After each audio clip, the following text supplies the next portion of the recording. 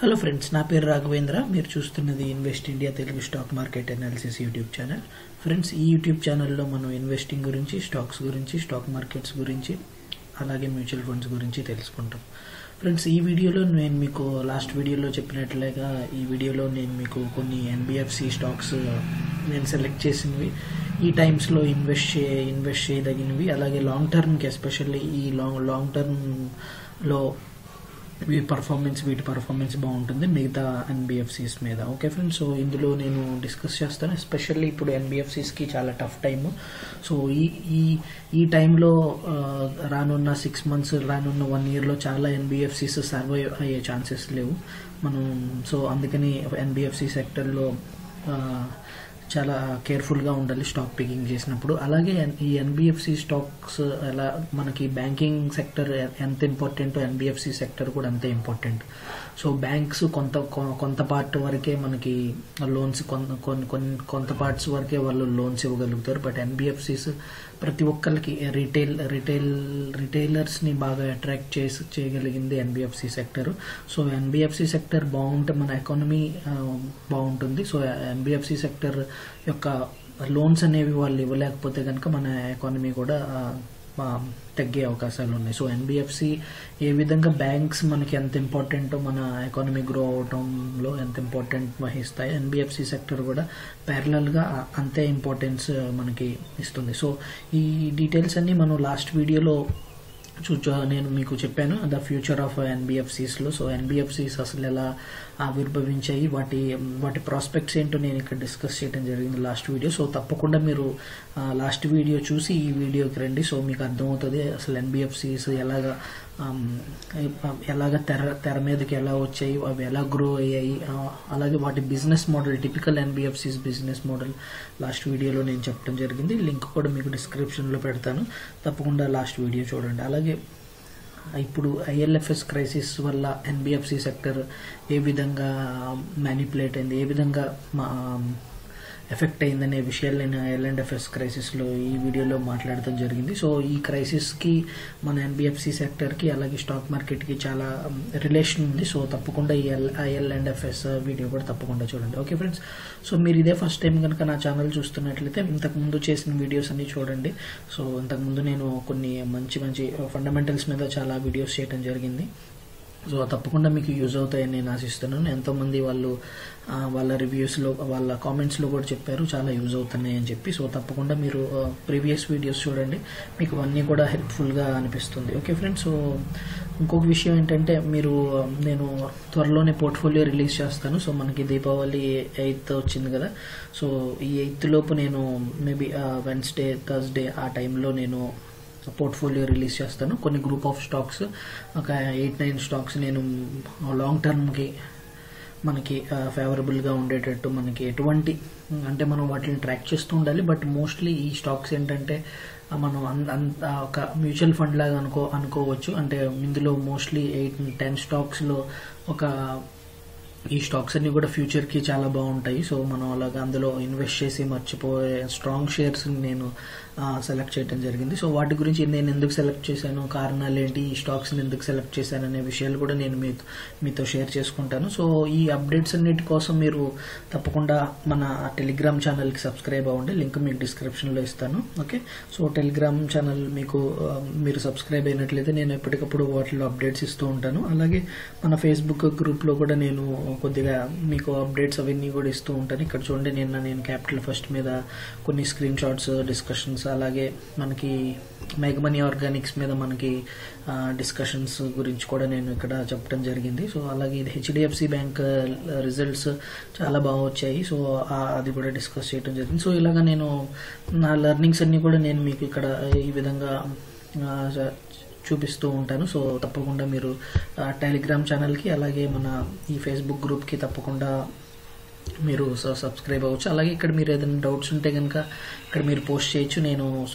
నేను వెంటనే మోస్ట్లీ నాకు వెంటనే నేను రిప్లై ఇవ్వడానికి ట్రై చేస్తూ ఉంటాను. ఓకే ఫ్రెండ్స్, సో తప్పకుండా ఫేస్బుక్ ఛానల్, అలా ఫేస్బుక్ గ్రూప్, అలాగే టెలిగ్రామ్ ఛానల్కి సబ్స్క్రైబ్ అవ్వండి. అలాగే మీ వ్యూస్ చెప్పండి ఫేస్బుక్ గ్రూప్ మీద, అలాగే మన టెలిగ్రామ్ ఛానల్ మీద మీ వ్యూస్ చెప్పండి. ఇంకా డెవలప్మెంట్ ఏమైనా చేయాలంటే తప్పకుండా మీరు ఈ వీడియోలో కామెంట్స్లో తప్పకుండా వాటిని షేర్ చేసుకోండి. ఓకే ఫ్రెండ్స్, సో ఈ వీడియోలోకి వచ్చేద్దాము. ఓకే, ఇవాళ మనం తెలుసుకోవాలనుకుంటున్న ఈ ఎన్బిఎఫ్సిస్, నేను సెలెక్ట్ చేసిన ఎన్బిఎఫ్సిస్ గురించి మాట్లాడతాను. బట్ బిఫోర్ దట్ నేను ఎందుకు సెలెక్ట్ చేశాననే విషయం కూడా మీకు అర్థమవుతుంది. బిఫోర్ దట్ మీరు ఏదైనా ఎన్బిఎఫ్సిని కనుక సెలెక్ట్ చేసుకోవాలి అనుకుంటే కనుక కొన్ని పాయింట్స్ ఉన్నాయి. ఇక్కడ నేను ఒక 10-12 పాయింట్స్ డిస్కస్ చేయడం జరిగింది. సో ఈ పాయింట్స్ని మీరు, అంటే ఇది నేను పిక్ చేసిన స్టాక్స్ గురించి ఎలాగో మాట్లాడతాను, బట్ మీరు ఏదైనా స్టాక్స్ని మీరు పిక్ చేసుకోవాలి అనుకుంటే కనుక తప్పకుండా ఈ క్రైటీరియాని ఫాలో అవ్వండి. సో నేను ఇప్పుడు కూడా మీకు ఈ స్టాక్స్ ఇవి సెలెక్ట్ చేశాను అని నేను చెప్పాను, కొన్ని స్టాక్స్ నేమ్స్ చెప్పాను, వాటి వెనుకున్న వాటిని ఎందుకు సెలెక్ట్ చేశాను, వాటి ఇష్యూస్ ఏంటి, వాటి ఎందుకు సెలెక్ట్ చేయడం జరిగింది, కొన్నిటిని ఎందుకు సెలెక్ట్ చేయకుండా ఎందుకున్నాను అనే విషయాలు కూడా మీతో నేను డిస్కస్ చేస్తూ ఉంటాను. ఓకే ఫ్రెండ్స్, సో అందుకనే మనం ఇప్పుడు కూడా ఈ స్టాక్ని మాట్లాడతాం అనేది ఉండకూడదు. సో ఈ స్టాక్ని సెలెక్ట్ చేస్తామంటే దాని రీజన్స్ ఉండాలి, మనకు ఒక పర్టికులర్ చెక్ లిస్ట్ ఉండాలి, అలాగే మనకు ఒక పర్టికులర్ విజన్ ఉండాలి ఈ స్టాక్ మీద. సో అప్పుడే మనం అవన్నీ నేను మీకు చెప్పగలిగితేనే మీకు అర్థమవుతుంది. సో ఎందుకు ఈ స్టాక్ సెలెక్ట్ చేయడం జరిగింది, ఎందుకు ఈ స్టాక్ సెలెక్ట్ చేయలేదు అనే విషయాలు మీకు అర్థమవుతాయి. అలాగే నేను చాలామంది మన ఫ్రెండ్స్, సబ్స్క్రైబర్స్ టెక్నికల్ అనాలిసిస్ మీద కూడా చేయమంటున్నారు. సో నేను ఈ లోపు మనకి ఈ పోర్ట్ఫోలియో రిలీజ్ చేసేలోపు ఒక టెక్నికల్ సెషన్ కూడా చెప్తాను. నేను ట్రెండ్ లైన్స్ గురించి డిస్కస్ చేస్తాను, అలాగే టూ ఎగ్జాంపుల్స్ ఇస్తాను మీకు. సో అందులో ఆ స్టాక్స్ యొక్క బిహేవియర్ మీరు నేర్చుకోవచ్చు, బట్ వాటిని మీరు ఒకసారి పొజిషనల్ ట్రేడింగ్లో కూడా మీరు యూజ్ చేయొచ్చు. అంటే మన స్వింగ్ ట్రేడింగ్ లాగా చూద్దాము. ఆ క్లాస్ కూడా నేను కమింగ్ 1 or 2 డేస్లో, మేబీ సండే లోపు నేను ఆ క్లాస్ కూడా మీకు అప్లోడ్ చేస్తాను. ఓకే ఫ్రెండ్స్, సో చూడండి, ఫస్ట్ నేను ఈ క్రైటీరియా ఫస్ట్ ఇక్కడ చూడండి, రైజింగ్ ఇంట్రెస్ట్ రేట్స్. సో ఇది చూడండి. సో మనకి తెలుసు ఇప్పటి వరకు ఆర్బీఐ 2 రేట్ హైక్స్ పెంచింది. సో దీనివల్ల ఏంటంటే మనకి ఫస్ట్ పాయింట్ చూడండి, రైజింగ్ ఇంట్రెస్ట్ రేట్స్. సో రానున్న ఎప్పుడు కూడా రేట్ హైక్స్ ఒక రేట్ హైక్ పెంచేసి ఆపటం జరగదు. సో ఇది సైకిల్ అనమాట. రేట్ హైక్స్ అనేవి సైకిల్స్. రేట్ హైక్స్ అనేవి కూడా ఇప్పుడు సైకిల్స్లో ఫామ్ వస్తూ ఉంటాయి. సో ఒక రేట్ హైక్ ఇచ్చారు, 2 రేట్ హైక్స్ ఇచ్చారు, అంతటితో ఆపేస్తారని కాదు.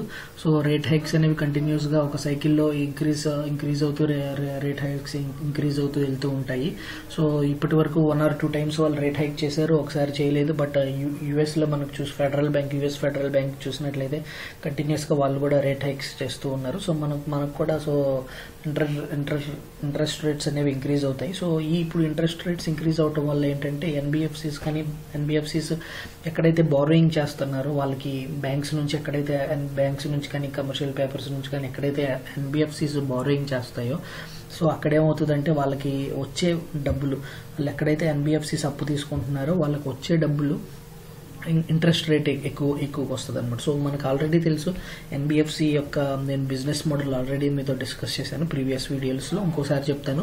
ఎన్బిఎఫ్సి యొక్క బిజినెస్ మోడల్ ఏంటంటే, ఫర్ ఎగ్జాంపుల్ ఒక్కొక్క ఎన్బిఎఫ్సివి బిజినెస్, అంటే వాళ్ళు బిజినెస్ సెక్టర్స్ మేబీ వేరే అవ్వచ్చు, బట్ వాళ్ళ అవుట్ స్టాండింగ్ బిజినెస్ మోడల్ ఏంటంటే వాళ్ళు బ్యాంక్స్ నుంచి కానీ 2 types ఆఫ్ బారోయింగ్స్ ఉంటాయి. ఒకటి లాంగ్ టర్మ్ బారోయింగ్స్, ఇంకోటి short term borrowings. Long term borrowings వచ్చేసి ఎన్బిఎఫ్సిస్ బారోయింగ్ తీసుకుంటాయి, అవునా, అప్పు తీసుకొని మనకి లోన్స్ ఇస్తాయి. ఓకే, సో ఇది క్లియర్ కదా. సో అప్పు తీసుకునేది ఎక్కడి నుంచి తీసుకుంటాయంటే రెండు చోట్ల నుంచి, అంటే వీళ్ళకి క్లాసిఫికేషన్ ఉంది.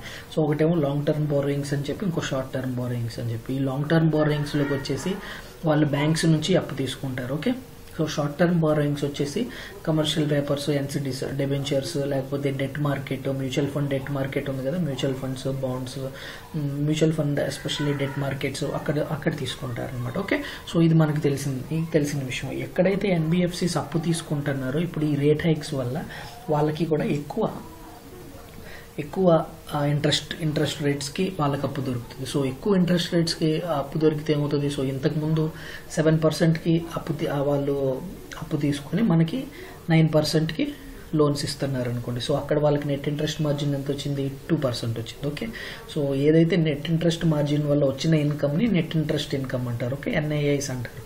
ఓకే, మీరు ఏదైనా బ్యాలెన్స్ షీట్ చూసినప్పుడు నేను మీకు చూపిస్తాను. బ్యాలెన్స్ షీట్స్ చూపించినప్పుడు అక్కడ NII ఉంటుంది. సో NII అంటే ఏంటంటే నెట్ ఇంట్రెస్ట్ ఇన్కమ్ అనమాట. సో ఏదైతే ఇంట్రెస్ట్ డిఫరెన్స్ వచ్చింది అనుకోండి, ఫర్ ఎగ్జాంపుల్ వీళ్ళు 7%కి వడ్డీ తీసుకున్నారనుకోండి, 100 రూపాయలు, మనకి 9% ఇచ్చారనుకోండి, ఈ 2% ఏదైతే ఉందో అది వాళ్ళకి నెట్ ఇంట్రెస్ట్ మార్జిన్ అవుతుంది అనమాట. ఆ నెట్ ఇంట్రెస్ట్ మార్జిన్ మీద వచ్చిన డబ్బులు ఏవైతే ఉన్నాయో, ఇన్కమ్ ఏదైతే ఉందో దాన్ని నెట్ ఇంట్రెస్ట్ ఇన్కమ్ అంటారు. ఓకే, సో అది సో ఇప్పుడు ఏమవుతుంది, వాళ్ళు ఇంతకాలం మనకి అంటే ఎగ్జాంపుల్ చెప్తున్నాను, ఇంతకాలం వాళ్ళు NBFC 7%కి తీసుకుని ఈ క్రైటీరియాస్ అన్ని, ఈ 10-12 పాయింట్స్ అన్ని NBFCస్కి వర్తిస్తాయి. సో ఈ టైప్ ఆఫ్ అనాలిసిస్ మీరు ప్రతి NBFC మీరు ఏదైతే సెలెక్ట్ చేయాలనుకుంటున్నారో ఇన్వెస్ట్మెంట్కి, సో అన్నింటిలో కూడా మీరు ఈ టైప్ ఆఫ్ అనాలిసిస్ యూజ్ చేయొచ్చు. సో ఇప్పుడు ఇదివరకు 7%కి తీసుకుంటున్నారు, మనకి 9%కి ఇస్తున్నారు. ఇప్పుడు ఏమవుతుందంటే వీళ్ళకి రేట్ హైక్స్ పెరగటం వల్ల, ఎగ్జాంపుల్ చెప్తున్నాను, ఇదివరకు 7% అని కాదు, ఎగ్జాంపుల్ చెప్తున్నాను. సో ఇప్పుడు ఫర్ ఎగ్జాంపుల్ ఇప్పుడు 8% వస్తున్నాయి అనుకోండి రేట్ హైక్స్ వల్ల, మనకి 9% ఇచ్చారనుకోండి. ఇప్పుడు డిఫరెన్స్ ఎంత అయింది? నెట్ ఇంట్రెస్ట్ మార్జిన్ ఎంత అయింది? 1% అయింది. సో నెట్ ఇంట్రెస్ట్ మార్జిన్ తగ్గితే ఏమవుతుంది? నెట్ ఇంట్రెస్ట్ ఇన్కమ్స్ కూడా తగ్గుతాయి. దీనివల్ల వీళ్ళ నెట్ ప్రాఫిట్స్ అనేవి తగ్గుతాయి. నెట్ ప్రాఫిట్స్ తగ్గితే కంపెనీ అనేది ప్రాఫిట్స్ తక్కువ మేక్ చేస్తూ ఉంటుంది. సో దీనివల్ల వీళ్ళ ప్రాఫిట్స్ అనేవి ఎఫెక్ట్ అవుతాయి. సో ప్రాఫిట్స్ ఎఫెక్ట్ అయితే ఏమవుతుంది? ఎర్నింగ్ పర్ షేర్ ఎఫెక్ట్ అవుతుంది. ఎర్నింగ్ పర్ షేర్స్ ఎఫెక్ట్ అయితే ఏమవుతుంది? స్టాక్ ప్రైస్లో కరెక్షన్స్ వస్తాయి.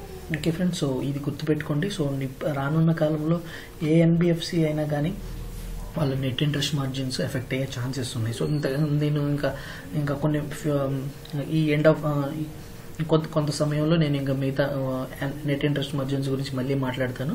ఓకే, సో నెక్స్ట్ పాయింట్స్లో వస్తుంది, మళ్ళీ అప్పుడు మాట్లాడతాను ఇంకా క్లియర్. ఓకే, సో అర్థమైంది కదా నెట్ ఇంట్రెస్ట్ మార్జిన్స్ ఎలా ఎఫెక్ట్ అవుతున్నాయో.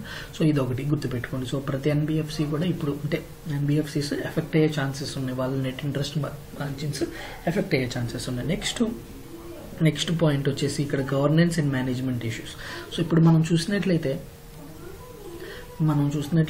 మనం IL&FS దాంట్లో మనం చూసాము, మనకి గవర్నెన్స్ ఇష్యూస్ ఉన్నాయి.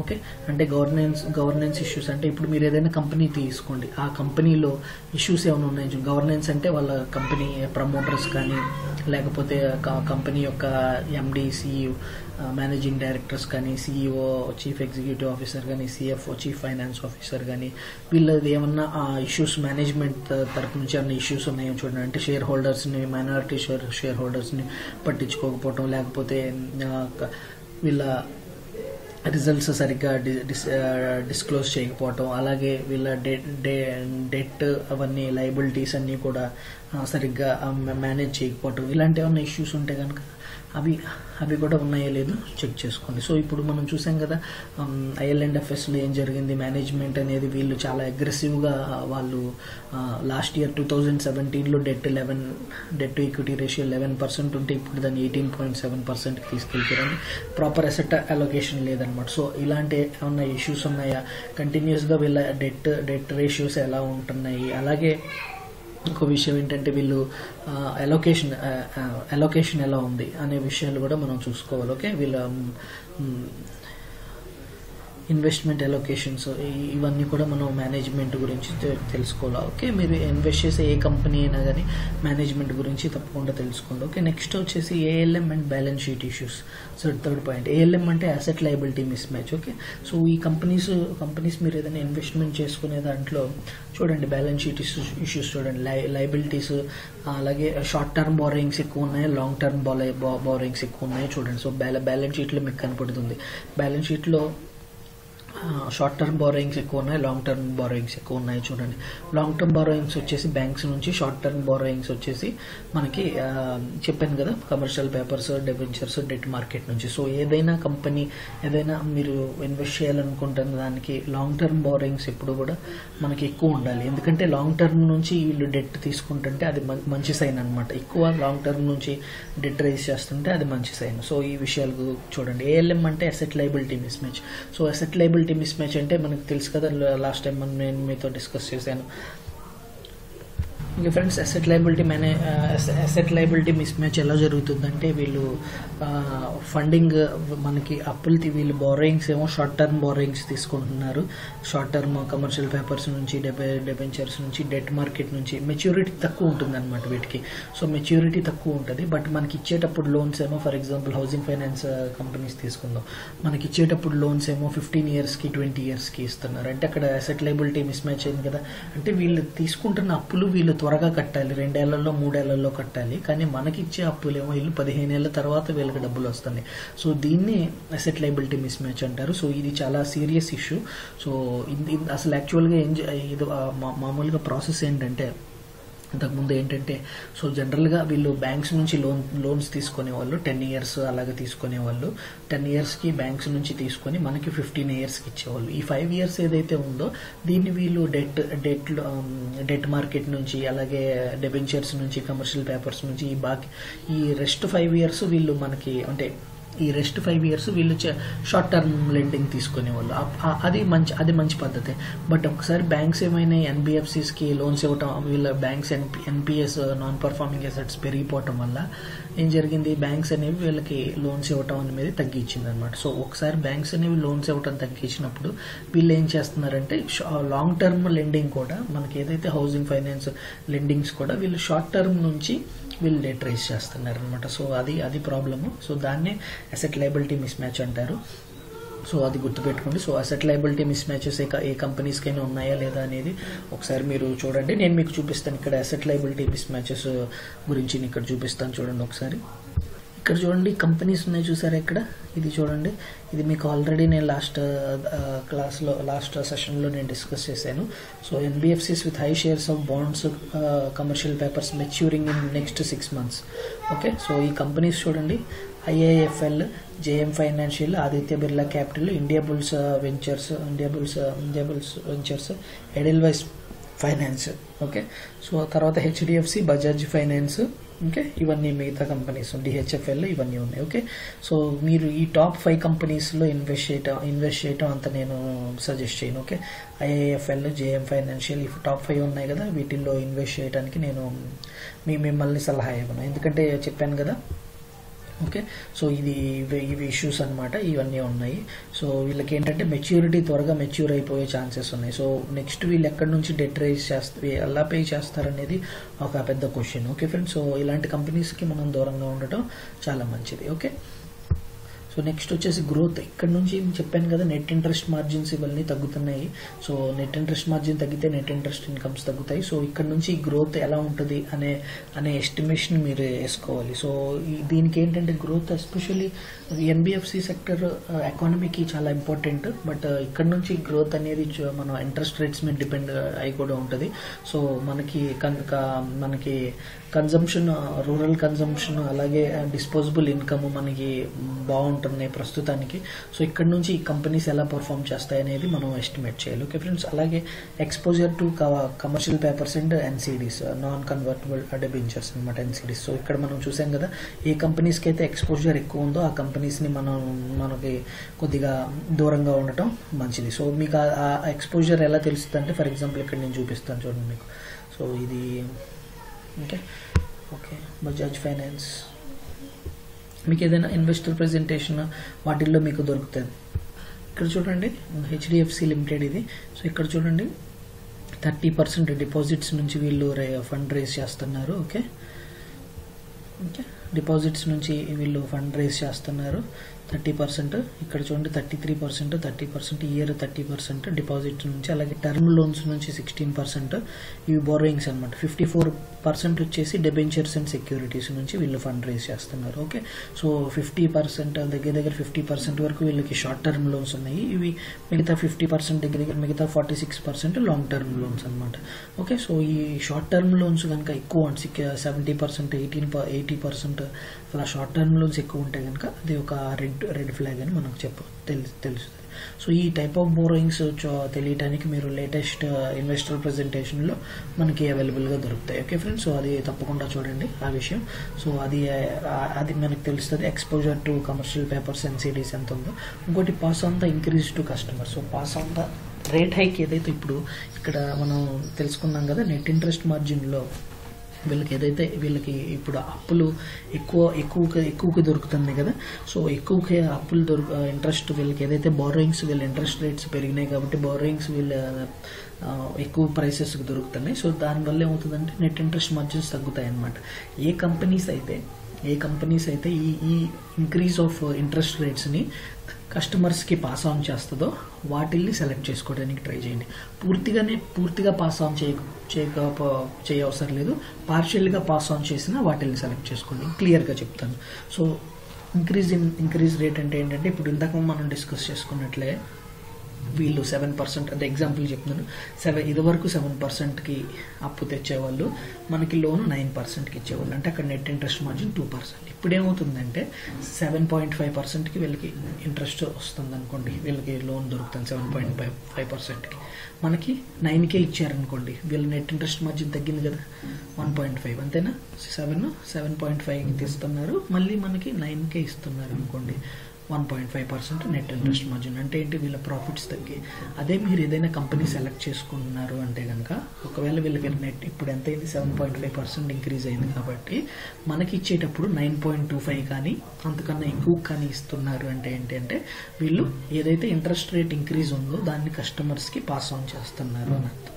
ఓకే, సో పార్షియల్గా పాస్ ఆన్ చేస్తున్నారు అని అర్థం, పార్షియల్గా కానీ కంప్లీట్గా కానీ. సో అప్పుడేమవుతుంది, ఫర్ ఎగ్జాంపుల్ కంప్లీట్గా పాస్ ఆన్ చేశారనుకోండి, 7.5% వీళ్ళకి ఇంట్రెస్ట్తో వస్తుంది, మనకి 9.5%, కస్టమర్స్కి 9.5% ఇచ్చారనుకోండి, అంటే వీళ్ళ నెట్ ఇంట్రెస్ట్ మార్జిన్స్ ఎఫెక్ట్ అవ్వలేదు. నెట్ ఇంట్రెస్ట్ మార్జిన్ ఎఫెక్ట్ అవ్వలేదు అంటే నెట్ ఇంట్రెస్ట్ ఇన్కమ్ కూడా ఎఫెక్ట్ అవ్వలేదు. సో వీళ్ళ ప్రాఫిట్స్ అనేవి కన్సిస్టెంట్గా ఉంటాయి. సో ఇలాంటి కంపెనీస్ని మీరు సెలెక్ట్ చేసుకోవడానికి ట్రై చేయండి. ఓకే, నేను మీకు ఎగ్జాంపుల్స్ చెప్తాను కదా కంపెనీస్, నేను ఏ కంపెనీ సెలెక్ట్ చేశానో అందులో మీకు నేను ఆ విషయాలు కూడా ఇంకా క్లియర్గా మళ్ళీ చెప్తాను. Okay, next liquidity issues. ఇప్పుడు తెలిసింది కదా మనకి, ఇది మెయిన్, అన్నిటికన్నా మెయిన్ పాయింట్ అనమాట ఇది. ఓకే, సో లిక్విడిటీ ఇష్యూ అంటే అసలు ప్రాబ్లం ఏంటంటే మనం ILFSలో డిస్కస్ చేసాం, లాస్ట్ NBFC వీడియోలో కూడా డిస్కస్ చేసాం.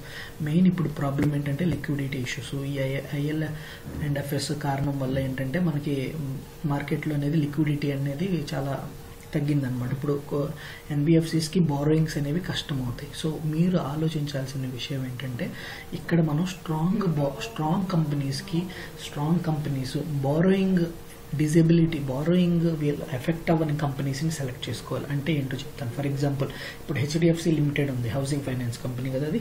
HDFC లిమిటెడ్ మనకి అది కూడా వన్ టైప్ ఆఫ్ NBFC అనమాట, HDFC limited or else LIC housing finance. ఈ రెండింటిని తీసుకుందాం. ఫర్ ఎగ్జాంపుల్ చెప్తాను. For example LIC housing finance తీసుకుందాం. LIC హౌసింగ్ ఫైనాన్స్ ఎక్కడి నుంచి వాళ్ళు డబ్బులు ఎక్కడి నుంచి, వాళ్ళు బారోయింగ్స్ ఎక్కడి నుంచి ఇస్తారు, ఎందుకంటే మనం LIC ప్రీమియమ్స్ కడుతున్నాం కాబట్టి. ఓకే, బజాజ్ ఫిన్సర్వ్ ఉంది. బజాజ్ ఫిన్సర్వ్లో మనం బజాజ్ జనరల్ ఇన్సూరెన్స్ కడుతున్నాము, అలాగే బజాజ్ లైఫ్ ఇన్సూరెన్స్ కడుతున్నాం. సో బజాజ్ ఫైనాన్స్కి ప్రాబ్లం లేదు. ఓకే, అలాగే HDFC లిమిటెడ్కి బారోయింగ్స్ ఎక్కడి నుంచి వస్తాయి, HDFC బ్యాంక్ నుంచి వస్తాయి. ఓకే, అలాగే మహేంద్ర ఫైనాన్షియల్ సర్వీసెస్ ఉంది. మహేంద్ర గ్రూప్ చాలా పెద్ద గ్రూప్, దానికి కూడా లిక్విడిటీ ఇష్యూస్ ఉండవు, ఎందుకంటే అది ఇప్పుడు రీసెంట్గా కూడా వాళ్ళు ఫిక్స్డ్ డిపాజిట్స్, వాళ్ళ M&M ఫైనాన్షియల్ సర్వీసెస్లో ఫిక్స్డ్ డిపాజిట్ వింగ్ ఉంది. అలాగే వాళ్ళు ఇప్పుడు రీసెంట్గా మ్యూచువల్ ఫండ్స్ కూడా ఓపెన్ చేస్తున్నారు. ఓకే ఫ్రెండ్స్, సో ఇలాంటి స్ట్రాంగ్ కంపెనీస్కి లిక్విడిటీ ఇష్యూస్ ఉండవు. అంటే లిక్విడిటీ ఇష్యూస్ అంటే వాళ్ళకి డబ్బులు వేరే చోట బారో చేసుకోవాల్సిన అవసరం, వాళ్ళు వేరే చోట బారో చేసుకుంటారు, బట్ లిక్విడిటీ టైట్ ఉన్నప్పుడు కూడా వాళ్ళ బారోయింగ్స్ అనేవి అంతగా ఎఫెక్ట్ అవ్వవు. ఓకే ఫ్రెండ్స్, సో ఎందుకంటే వాళ్ళకి ఇప్పుడు LIC హౌసింగ్ ఫైనాన్స్ తీసుకుంటే LICకి మనం ప్రీమియమ్స్ కడుతున్నాం కాబట్టి అక్కడ నుంచి వీళ్ళు ఫండ్స్ అనేవి లిక్విడిటీ అనేది తీసుకుంటారు. ఓకే ఫ్రెండ్స్, సో ఇది one of the main point. So కంపెనీకి లిక్విడిటీ ఎక్కడి నుంచి వస్తుంది, బారోయింగ్స్ ఎక్కడి నుంచి తీసుకుంటుందని మనం తెలుసుకోవాలి. అలాగే లిక్విడిటీ ఉన్న కంపెనీస్ని మనం ఇన్వెస్ట్మెంట్కి సెలెక్ట్ చేసుకోవాలి. అర్థమైంది కదా. సో ఇంకొకసారి చెప్తాను, LIC హౌసింగ్ ఫైనాన్స్ ఉందనుకోండి, మనకి డబ్బు ఇప్పుడు వాళ్ళు మనకి NBFCస్కి డబ్బులు బారోయింగ్స్ రావట్లేదు అనుకోండి, NBFCస్కి అప్పులు దొరకకపోతే మనకి ఎక్కడి నుంచి ఇస్తారు. సో అంటే కంపెనీ ఏమవుతుంది. సో అదే ఇప్పుడు DHFL, India bulls housing finance వాళ్ళు ఇదే ఎఫెక్ట్ అయ్యారు. వాళ్ళ స్టాక్ ప్రైసెస్ పడిపోవడానికి కారణాలు ఇంకేం లేవు, మేనేజ్మెంట్ ఇష్యూస్ కానీ ఇంకేం లేవు, only liquidity issue. Okay, asset issue కూడా లేదు. ఎసెట్ ఇష్యూ మంచి మేనేజ్డ్ కంపెనీస్ అంతా పర్ఫెక్ట్గా ఉంది, బట్ ఏంటంటే లిక్విడిటీ ఇష్యూస్ వల్ల ప్రాబ్లం వస్తుంది. సాల్వెన్సీ ఇష్యూస్ కాదు, వాళ్ళకి అసెట్స్ ఉన్నాయి, అన్నీ ఉన్నాయి, బట్ లిక్విడిటీ ఇష్యూస్, క్యాష్ ఎలా జనరేట్ చేస్తారు అనేది పెద్ద క్వశ్చన్. ఓకే ఫ్రెండ్స్, సో గుర్తుపెట్టుకోండి, లిక్విడిటీ రిచ్ ఉన్న కంపెనీస్లో మీరు ఇన్వెస్ట్ చేయండి. సో ఆ కంపెనీస్ చెప్పాను కదా, LIC housing finance, HDFC limited, Bajaj finance, Mahindra financial services. So ఇవి capital first. So capital first కూడా మీకు నేను డిస్కస్ చేస్తాను. క్యాపిటల్ ఫస్ట్ కూడా వాటికి లిక్విడిటీ ఇష్యూ ఉండదు, ఎందుకంటే క్యాపిటల్ ఫస్ట్ IDFC నుంచి క్యాపిటల్ రైజ్ చేసే ఛాన్సెస్ ఉన్నాయి, మీకు నేను చూపిస్తాను. ఓకే ఫ్రెండ్స్, సో అది. అలాగే ఇప్పటి వరకు లిక్విడిటీ ఇష్యూస్ ఏవైతే ఉన్నాయో అవి పెద్ద ఇష్యూ కాదు, ఇప్పటి వరకు పెద్ద ఇష్యూస్ లేవు. సో మీరు 8th పాయింట్ చూసినట్టయితే ఇప్పుడు రానున్న కాలంలో ఇంట్రెస్ట్ రేట్స్ మరీ పెరుగుతాయి. ఓకే, ఇంట్రెస్ట్ రేట్స్ పెరిగినప్పుడు అప్పుడు బ్యాంక్ ఈ NBFCs ఎలా పర్ఫామ్ చేస్తాయో చూడాలి. సో ఇదంతా టైము ఒక 6 months, రానున్న 6 months NBFCsకి చాలా క్రిటికల్గా ఉంటుంది. ఓకే ఫ్రెండ్స్, సో మీరు ఎక్కువ క్వాంటిటీస్లో మీరు NBFCsలో ఎంటర్ అవ్వకండి. ఓకే, ఒకవేళ మీకు ప్రైస్ అనేది ఫేవరబుల్గా ఉంటే కనుక తప్పకుండా మీరు ఎంటర్ అవ్వచ్చు, బట్ సిప్ మోడ్లో మీరు కొద్ది క్వాంటిటీస్ని మీరు కొద్ది క్వాంటిటీస్ మీరు ఎంటర్ అవ్వండి. ఓకే ఫ్రెండ్స్, సో అలాగే ఈ రానున్న కాలంలో మనకి డాలర్, క్రూడ్ ఆయిల్, ఇన్ఫ్లేషన్ ఇవన్నీ పెరుగుతాయి. సో ఇవన్నీ కూడా NBFCs మీద నెగిటివ్ ఇంపాక్ట్ చూపించే ఛాన్సెస్ ఉన్నాయి. సో తప్పకుండా మీరు వాటిని కన్సిడర్ చేయండి. ఓకే, ఇంకొకటి ఏంటంటే గుర్తుపెట్టుకోండి, ఏదైనా బ్యాంక్ కానీ ఏదైనా NBFCs కానీ రిటైల్ లెండింగ్ ఎంత ఉంది, కమర్షియల్ లెండింగ్ ఎంత ఉందో చూసుకోండి. సో ఏదైనా బ్యాంక్ కానీ NBFC కానీ మోర్ దెన్ 40%, మోర్ దెన్ 30% కనుక రిటైల్, ఎస్పెషల్ 30% పెట్టుకోండి, మోర్ దెన్ 30% కమర్షియల్ లెండింగ్ ఇస్తుంటే కనుక దాన్ని చూడండి. ఓకే ఫ్రెండ్స్, సో తప్పకుండా అలాంటి కంపెనీస్లోకి దగ్గరికి వెళ్ళకండి, ఎందుకంటే కమర్షియల్ లెండింగ్స్ నుంచి మనకి ఎక్కువ NPAs రైజ్ అయ్యే ఛాన్సెస్ ఉన్నాయి. కమర్షియల్ లెండింగ్ అంటే వచ్చేసి మనకి ఇప్పుడు కార్పొరేట్ లెండింగ్ అని కూడా అంటారు దాన్ని. ఓకే ఫ్రెండ్స్, సో వాళ్ళు ఏంటంటే డిఫాల్ట్ చేసే ఛాన్సెస్ ఎక్కువ ఉంటాయి. అదే మీకు చెప్పాను, ఇప్పుడు HDFC బ్యాంక్, DCB బ్యాంక్ ఇవన్నీ కూడా రిటైల్ ఫోకస్డ్ బ్యాంక్స్ అనమాట. అందుకనే వీటికి NPAs, నాన్ పర్ఫార్మింగ్ అసెట్స్ తక్కువ ఉంటాయి. అలాగే మీరు చూసినట్లయితే yes bank, ICICI bank, axis bank వీటికి నాన్ పర్ఫార్మింగ్ అసెట్స్ ఎక్కువ ఉంటాయి, ఎందుకంటే ఇవి more over retail plus commercial lending అనమాట. ఓకే, సో ఇది గుర్తుపెట్టుకోండి. సో అలాగే మీకు నేను మీకు ఎగ్జాంపుల్స్లో చూపిస్తాను ఈ ఇన్వెస్టర్ ప్రెజెంటేషన్లో. ఫర్ ఎగ్జాంపుల్ ఇక్కడ HDFC చూడండి, ఇందులో ఉన్నట్టుంది.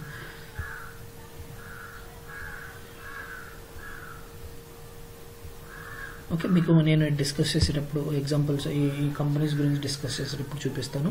గుర్తుపెట్టుకోండి, ఇది కూడా one of the important.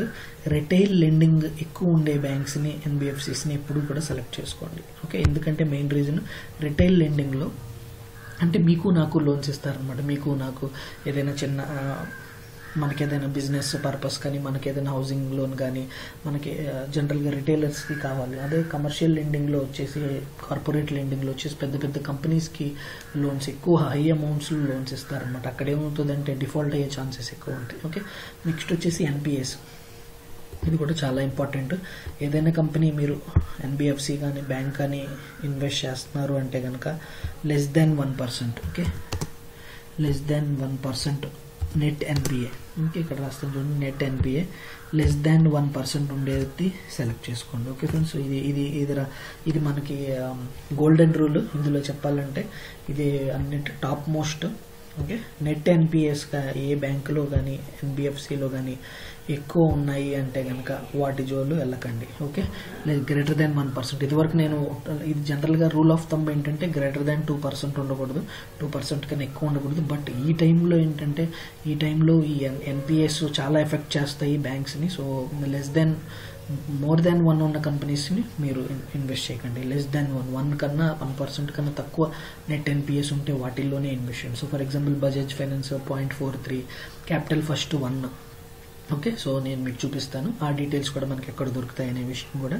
So అలాంటి కంపెనీస్లో ఇన్వెస్ట్ చేయండి. అలాగే రిటర్న్ ఆన్ అసెట్స్ మనకి గ్రేటర్ దాన్ 1 ఉండాలి. ఓకే, ఇది కూడా ఏ బ్యాంక్ అయినా కానీ ఏ NBFC అయినా రిటర్న్ ఆన్ అసెట్స్ 1% ఉంటే కనుక అందులో మనం ఇన్వెస్ట్ చేయొచ్చు. ఓకే ఫ్రెండ్స్, సో చూడండి, రిటర్న్ ఆన్ అసెట్స్ పర్లేదు, బట్ NPA మటుకు లెస్ దెన్ 1 ఉన్న కంపెనీస్ని సెలెక్ట్ చేసుకోండి. ఓకే, అలాగే మెచ్యూరిటీ ఆఫ్ ఫండ్స్ ఎప్పుడు మెచ్యూరిటీ అవుతున్నాయి అనే విషయం మనకి ఇక్కడ ఇందాక చూసాం కదా. ఇది నెక్స్ట్ 6 monthsలో ఈ కంపెనీస్ అన్నిటికీ మెచ్యూరిటీ అవుతున్నాయి. సో వీటిల్లో ఇన్వెస్ట్ చేయొద్దని నేను సజెస్ట్ చేశాను కదా మీకు. ఓకే, అలాగే కంపెనీ ఎప్పుడు మెచ్యూర్ అవుతున్నాయో ఫండ్స్ అది కూడా మనకి ఇన్వెస్టర్ ప్రెజెంటేషన్లో అవైలబుల్గా ఉంటుంది. సో అది కూడా మీరు అక్కడ నుంచి చూడవచ్చు. ఏదైనా మీకు కనపడలేదనుకోండి, ఏదైనా క్రైటీరియా, ఇందులో చెప్పిన క్రైటీరియా ఏదైనా మీకు కనపడలేదనుకోండి, ఇన్వెస్టర్ ప్రెజెంటేషన్లో కానీ, రిజల్ట్స్లో కానీ, యాన్యువల్ రిపోర్ట్స్లో చూడండి.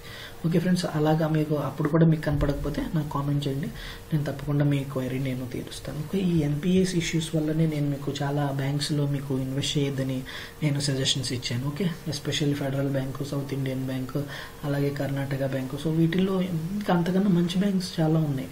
సో వాటిల్లో ఇన్వెస్ట్ చేయండి. ఓకే ఫ్రెండ్స్, నేను అవి చెడ్డవి 100% చెడ్డవని నేను అనట్లేదు, 100% చెడ్డవని నేను అనట్లేదు, కానీ వాటికన్నా మంచి ఆపర్చునిటీస్ అనేవి మనకి అవైలబుల్గా ఉన్నాయనే విషయాన్ని నేను మీకు చెప్తాను. Okay friends, so okay, don't get me wrong. Okay, so next మనకి maturity friends, borrowings. So borrowings గురించి ఆల్రెడీ నేను డిస్కస్ చేశాను. అంటే ఎక్కడ నుంచి long term borrowings, short term బారోయింగ్స్లో ఉందా, లాంగ్ టర్మ్ బారోయింగ్స్లో వీళ్ళ లోన్స్ ఎక్కడ ఎక్కువ ఉన్నాయి అనేది చూడండి. Okay friends, so 80%, 70% short term borrowings మీద ఎక్కువ డిపెండ్ అవుతున్నాయి అంటే కనుక వాటిని అవాయిడ్ చేయండి. ఓకే ఫ్రెండ్స్, సో ఇప్పుడు నేను ఒక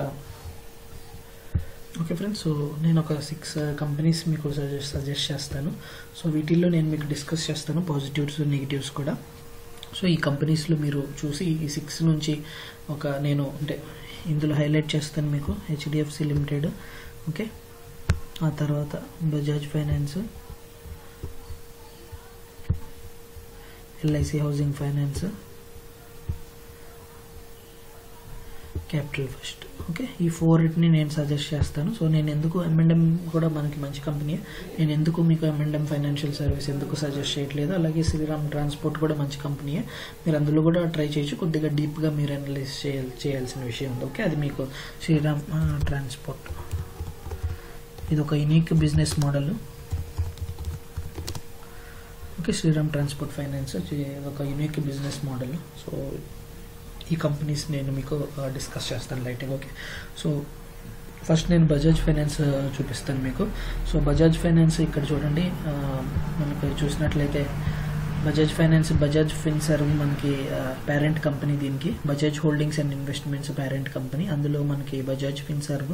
సో బజాజ్ ఫిన్సర్వ్ కింద 60% బజాజ్ ఫైనాన్స్ లిమిటెడ్ ఉంది. ఓకే, సో ఇది బజాజ్ ఫైనాన్స్ రిటైల్ మనకి రిటైల్కి ఎక్కువ, మనకి అంటే కమర్షియల్గా కాదు, రిటైలర్స్కి ఎక్కువ, అంటే మనలాంటి వాళ్ళకి ఎక్కువ లోన్స్ ఇస్తుంది. సో ఇది మన క్రైటీరియాని ఫాలో అవుతుంది. సో ఇక్కడ మీరు చూడండి, మనకి ఈఎంఐ కార్డ్స్, అలాగే 2-వీలర్ 3-వీలర్ లోన్స్, పర్సనల్ లోన్స్, అలాగే loans to professionals. Okay, so రూరల్గా మనకు వచ్చేసి కన్జ్యూమర్ డ్యూరబుల్స్, అంటే ఏసీస్ కొనుక్కోవడానికి, కూలర్స్ కొనుక్కోవడానికి, లైఫ్ స్టైల్ ఫోన్లు కొనుక్కోవడానికి, గోల్డ్ కొనుక్కోవడానికి. ఓకే, సో అలాగే ఇవన్నీ కూడా మనకి ఈ కంపెనీ అనేది ప్రొవైడ్ చేస్తుంది. ఓకే, అలాగే హౌసింగ్ ఫైనాన్స్ కంపెనీ కూడా వీళ్ళు ఈ ఫిబ్రవరి 2018 నుంచి స్టార్ట్ చేయడం జరిగింది. ఓకే ఫ్రెండ్స్, సో ఇది మెయిన్గా మనకి కన్జ్యూమర్, మనకి రిటైలర్ అన్నమాట, రిటైలర్ లోన్స్ ఎక్కువ ఇస్తుంది. నేను మీకు ఆ క్రైటీరియా ఒకసారి చూపిస్తాను, ఎంతమందికి ఎంత లోన్ ఎవరికి ఇస్తుంది అనే విషయాన్ని. ఓకే, ఇక్కడ చూడండి, సో AUM మిక్స్, AUM అంటే అసిస్ట్ అండర్ మేనేజ్మెంట్. సో వీళ్ళు ఎవరెవరికి లోన్స్ ఇస్తున్నారనే విషయం ఇక్కడ మనకు తెలిసింది. రూరల్ కన్జ్యూమర్స్కి రూరల్ ఇక్కడ చూడండి, mix for consumer. So కన్జ్యూమర్కి 39%, rural 7%, small medium ఎంటర్ప్రైజెస్కి 13%, commercial mortgage వచ్చేసి కమర్షియల్ వాళ్ళకి వచ్చేసి, సో ఇక్కడ కమర్షియల్కి వచ్చేసి 13%. ఓకే, అలాగే మార్టిగేజెస్ అంటే హౌసింగ్ లోన్స్ వచ్చేసి 28% అన్నమాట. Okay, finance of housing finance are mortgages వచ్చేసి 28%. మీరు ఇక్కడ చూసినట్లయితే కమర్షియల్ లెండింగ్ చూడండి 13%. అంటే మనం డిస్కస్ చేసుకున్నాం కదా, 20% కన్నా 30% కన్నా ఎక్కువ ఉండే కంపెనీస్ని మనం అవాయిడ్ చేస్తామని చెప్పి. సో మనకి బజాజ్ ఫైనాన్స్ అనేది ఒక పాజిటివ్ అనమాట. ఓకే ఫ్రెండ్స్, సో అలాగే మనం ఇక్కడ మీకు చూపిస్తాను కంపెనీ చూడండి, హైలైట్స్ చూడండి, కంపెనీ యొక్క హైలైట్స్. బజాజ్ ఫైనాన్స్ చూడండి 31 ఇయర్స్ అవుతుంది. ఇది కన్జ్యూమర్, రూరల్కి, స్మాల్ మీడియం ఎంటర్ప్రైజెస్కి లోన్స్ ఇస్తుంది. రీసెంట్గా హౌసింగ్ ఫైనాన్స్ కూడా స్టార్ట్ చేసింది. చూడండి credit rating AAA credit rating, అలాగే షార్ట్ టర్మ్ డెట్ వచ్చేసి A1+ క్రిసిల్ రేటింగ్, అలాగే 793 అర్బన్ లొకేషన్స్లో ఉంది, 693 రూరల్ లొకేషన్స్లో ఉంది. అలాగే 5.63 మిలియన్ కస్టమర్స్ ఈ లాస్ట్ క్వార్టర్లో యాడ్ అవడం జరిగింది. ఓకే ఫ్రెండ్స్, ఒక విషయం మీకు చెప్తాను ఈ కంపెనీ గురించి. చాలా మంది అంటున్నారు బజాజ్ ఫైనాన్స్ ఇక్కడ నుంచి, అంటే వీళ్ళకి డౌట్ ఉంటుంది ఈ లార్జ్ క్యాప్ కంపెనీస్ అంటే మన ఇన్వెస్టర్స్కి చాలా డౌట్స్ ఉంటాయి. ఎలాంటి డౌట్స్ మీరు పెట్టుకోకండి. బజాజ్ ఫైనాన్స్ ఆల్రెడీ చాలా గ్రోత్ ఇచ్చింది, ఇక్కడ నుంచి ఇంత గ్రోత్ ఇచ్చే ఛాన్సెస్ ఉండవేమో, ఇంకా వేరే కంపెనీస్ ఏదైనా మనం చూసుకోవాలి అనే వాటిల్లో మీరు ఆలోచించకండి. అంటే ఇది లార్జ్ క్యాప్ కంపెనీ, ఇక్కడ నుంచి ఇది ఎక్కువ గ్రోత్ ఇవ్వదేమో అలాంటిది మీరు ఆలోచించకండి. ఒక్కసారి ఆలోచించండి. బజాజ్ ఫైనాన్స్ ఇంకా ఎన్నో ప్లేసెస్కి ఇది ఇంకా దీని గ్రోత్ చాలా ఉంది. ఎన్నో ప్లేసెస్కి ఇది వెళ్తుంది. ఇంకా ఇది వెళ్ళని ప్లేసెస్ చాలా ఉన్నాయి. సో ఇక్కడ నుంచి కూడా బజాజ్ ఫైనాన్స్ ఏదైతే చిన్న కంపెనీ ఎంత గ్రోత్ ఇస్తుందో అదేవిధంగా బజాజ్ ఫైనాన్స్ ఇక్కడ నుంచి ఇంకా గ్రోత్ ఇచ్చే ఛాన్సెస్ ఉన్నాయి. సో ఎస్పెషల్లీ ఈ బ్యాంక్స్ అలాగే ఈ NBFCs మీరు పెద్ద వాళ్ళతో ఉండటం, పెద్ద కంపెనీస్తో ఉండటం చాలా మంచిది. ఓకే ఫ్రెండ్స్, సో గుర్తుపెట్టుకోండి. పెద్ద కంపెనీస్తో మీరు ఉండటం వల్ల ఏంటంటే వాళ్ళ మార్జిన్స్ ఎక్కువ ఉంటాయి, వాళ్ళకి లెండింగ్ అనేది, బారోయింగ్స్ అనేవి తక్కువ రేటుకి వస్తూ ఉంటాయి. ఓకే ఫ్రెండ్స్, సో గుర్తుపెట్టుకోండి ఈ విషయం. సో తప్పకుండా మీకు బజాజ్ ఫైనాన్స్ ఇక్కడ నుంచి కూడా మంచి మీకు రిటర్న్స్ ఇస్తుంది అని నాకు చాలా నమ్మకంగా ఉంది. సో తప్పకుండా ప్రతి ఒక్కళ్ళ పోర్ట్ఫోలియోలో ఉండాల్సిన పిక్ ఇది Bajaj finance. Okay friends, so next వచ్చేసి ఇక్కడ చూడండి,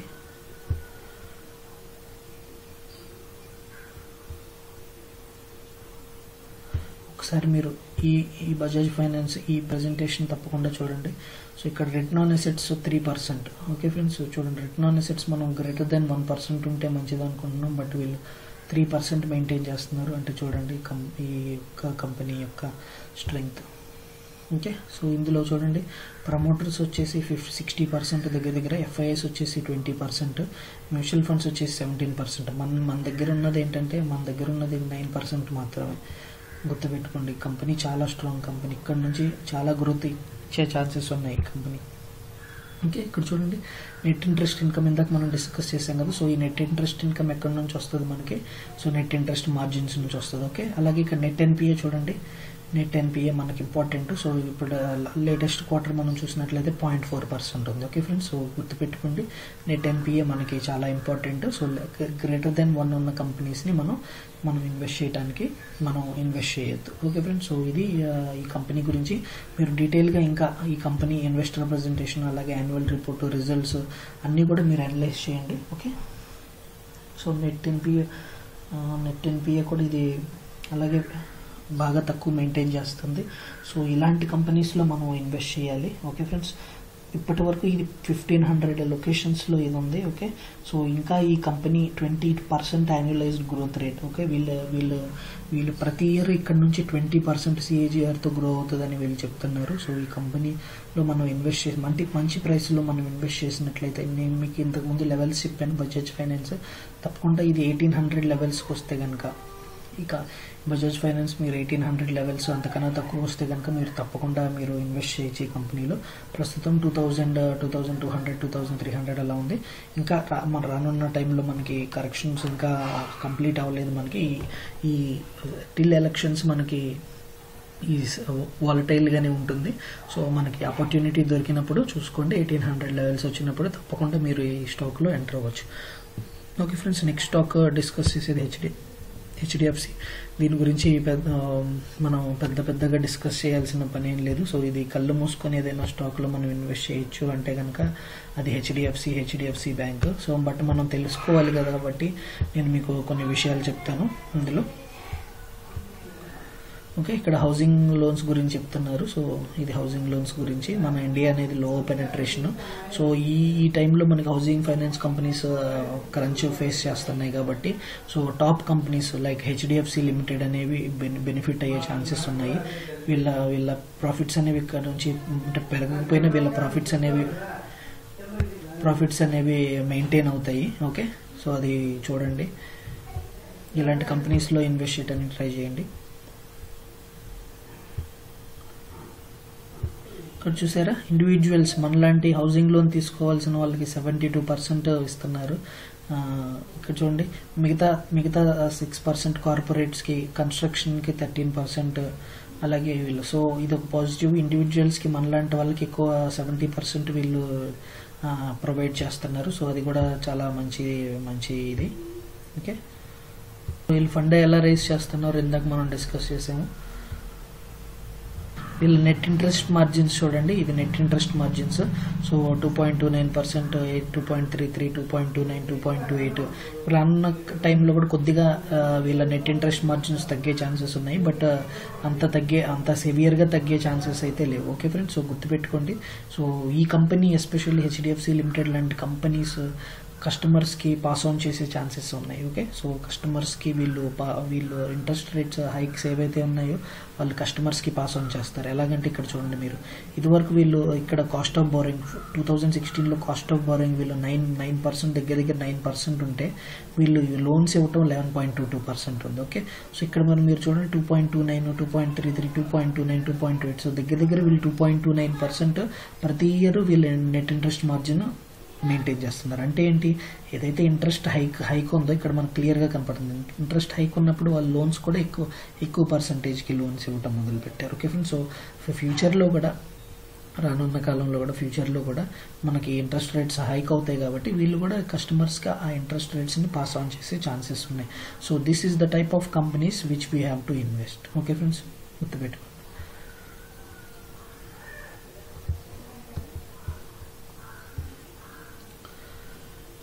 ఓకే, మెచ్యూరిటీ చూడండి, 1 ఇయర్లో పెద్ద మెచ్యూరిటీ లేదు, బట్ 1 ఇయర్ to 5 years వీళ్ళకి మెచ్యూరిటీస్ ఉన్నాయి. సో ఇది కూడా మనకి కంపెనీ పాజిటివ్గానే ఉంది. Okay, so return on assets చూడండి 2.4. ఓకే, ఇది కూడా one of the very positive for this bank. Okay friends, ఇది హెచ్డిఎఫ్సి లిమిటెడ్ గురించి. నెక్స్ట్ నేను మీకు ఎల్ఐసి గురించి చెప్తాను, LIC housing finance. So LIC housing finance మనకు తెలుసు, దానికి ఎల్ఐసి హౌసింగ్ ఫైనాన్స్కి బారోయింగ్స్ అన్ని కూడా ఎల్ఐసి నుంచి వస్తాయి. మనం ప్రీమియమ్స్ ఎక్కడైతే మనం కడుతున్నామో, సో ఎల్ఐసి హౌసింగ్ ఫైనాన్స్ కూడా ఇలాంటి అనాలిసిస్ మీరు చేయండి తప్పకుండా చేసి. అది కూడా ఒక మంచి బెట్. మనకి 400 లెవెల్స్ చాలా మంచి లెవెల్స్ ఎల్ఐసి హౌసింగ్ ఫైనాన్స్లో. ఎవరైనా ఎంటర్ అవడానికి 400 లెవెల్స్ బాగుంటాయి. సో స్టాక్ కూడా దగ్గర 400 లెవెల్స్లోనే ఉంది. 400 బిలో 400లో మీరు ఎంటర్ అవడానికి ట్రై చేయండి. ఓకే ఫ్రెండ్స్, సో అలాగే M&M ఫైనాన్షియల్ సర్వీసెస్ గురించి మీకు నేను చెప్తాను. Okay, so capital first. Okay, ఇక్కడ ఉంది. ఓకే, ఇది capital first, but M&M financial services గురించి నేను మీకు చెప్తాను.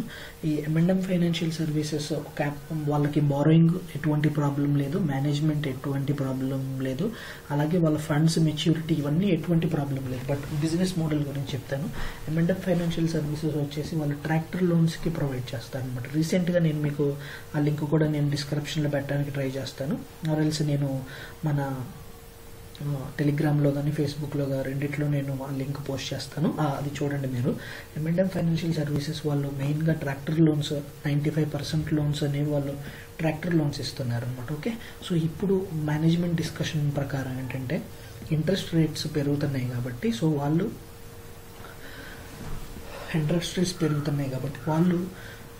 ఈ లోన్స్ ఏవైతే ఇస్తున్నారో వాళ్ళకి కంప్లీట్గా పాస్ ఆన్ చేసే ఛాన్సెస్ అనేవి చాలా తక్కువ అని చెప్తారు. ఎందుకంటే వీళ్ళ డిమాండ్ ఉంది కదా, డిమాండ్ ట్రాక్టర్ లోన్స్ యొక్క డిమాండ్ ఏంటంటే చాలా హైగా ఉంటుంది, నామినల్గా ఉంటుంది.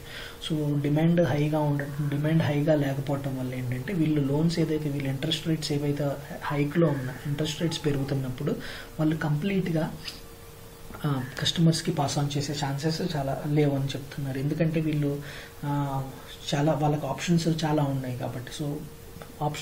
ఉన్నాయి కాబట్టి, అలాగే వీళ్ళు ఏదైతే ఇంట్రెస్ట్ రేట్స్ ఉన్నాయో వాటిల్ని పార్షియల్గా కస్టమర్స్కి, కొంతేమో OEM ఉన్నారు కదా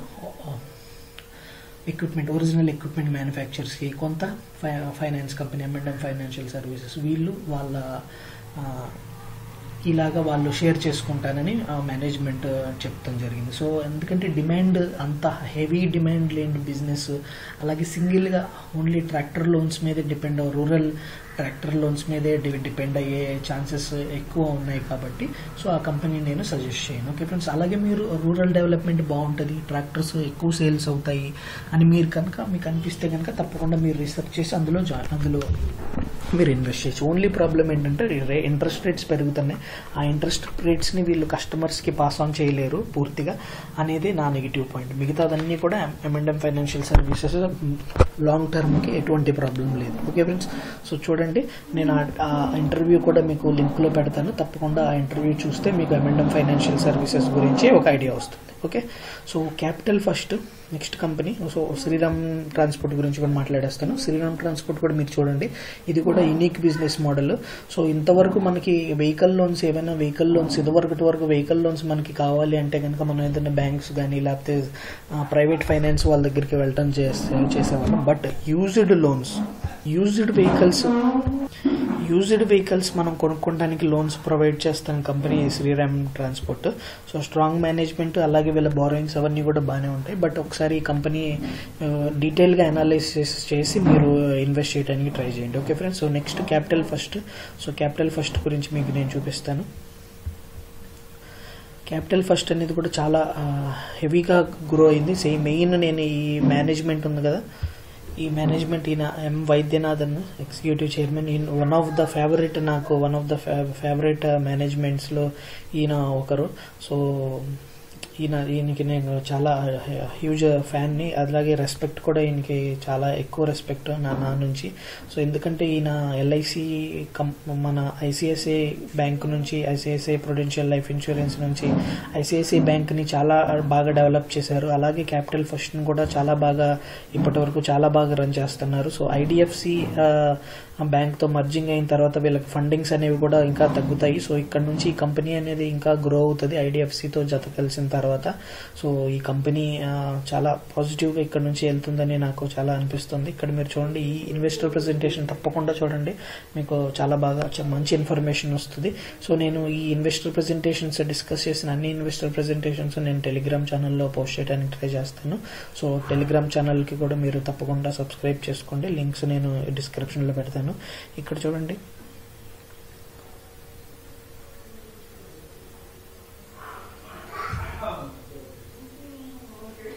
Capital First is to provide financing to India's 50 million self-employed entrepreneurs. So ఈ కంపెనీ కూడా మనకి రిటైల్కి ఎక్కువ ఫోకస్ చేస్తుంది. మీకు ఆ విషయాలు కూడా ఈ ప్రెజెంటేషన్లో మనకి కనపడతాయి. ఓకే, సో ఈ కంపెనీ ఎలా గ్రో అయిందనే విషయం ఇక్కడ మనకి కనిపిస్తుంది. ఓకే, సో తప్పకుండా ఈ నెంబర్స్ అన్ని కూడా చూడండి, చాలా పాజిటివ్ కంపెనీ. ఇక్కడ చూడండి ఈ కంపెనీ ఎలాగా గ్రో అయిందో చూడండి.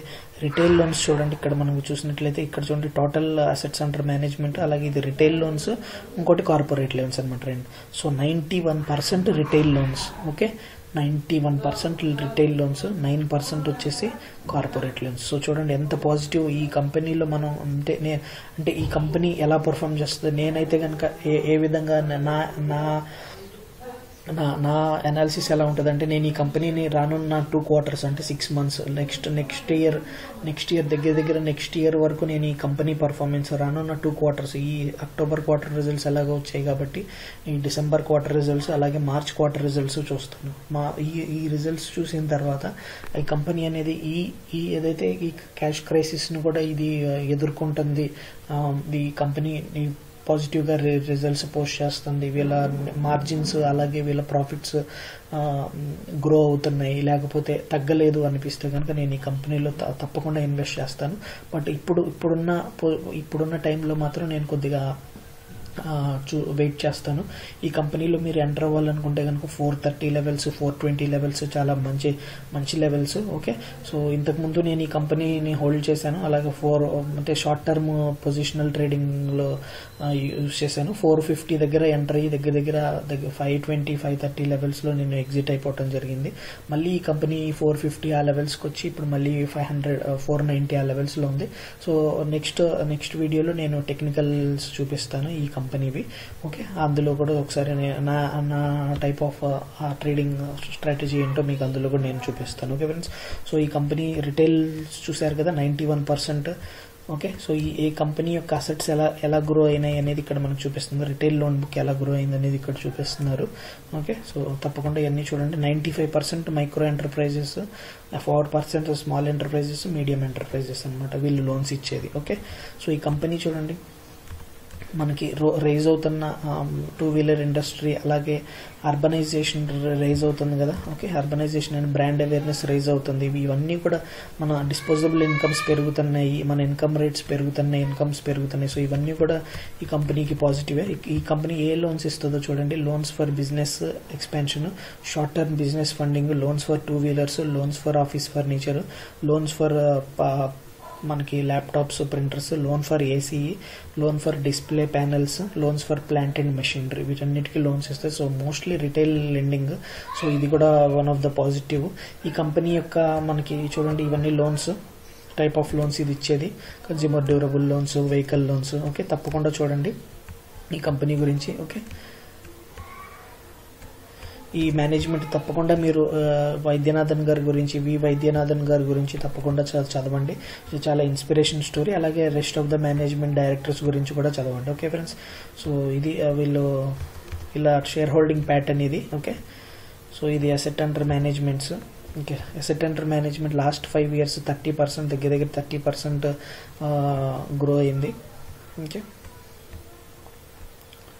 సో మార్కెట్ క్యాప్ కూడా ఇంతకుముందు ఈ స్టాక్ దగ్గర 600-700 లెవెల్స్ కూడా వెళ్ళింది.